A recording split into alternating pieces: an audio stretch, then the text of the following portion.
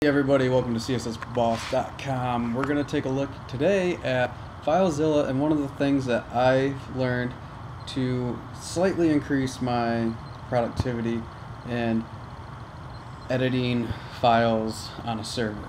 So by default, when you click on something, it downloads to the directory. But I have it set up so when I double click on something, it automatically opens up in my IDE. Then I can sit here and make any kind of changes that I want, save the file, close out of it, and then FileZilla will ask me to upload it. So how to do that is we come up into FileZilla and we go to settings and we come down underneath interface and file list, and then right here the double click action on files. By default it's transfer, and that means it downloads to your computer, and then add to queue and view/edit or nothing. So I have it set up to view/edit. So like I said, I can come around here, click on any file that I want. Now just to make an edit, I'll get rid of these double spaces, save the file, close out of it.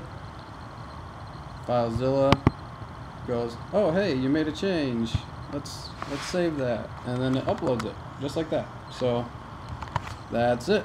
If you guys have any other questions or any other cool little FileZilla tricks that you found out over the years, or as you're getting into things, let me know, and we'll see y'all in the next video. Thanks a lot for watching. Andrew Kaiser with CSSboss.com. Peace out.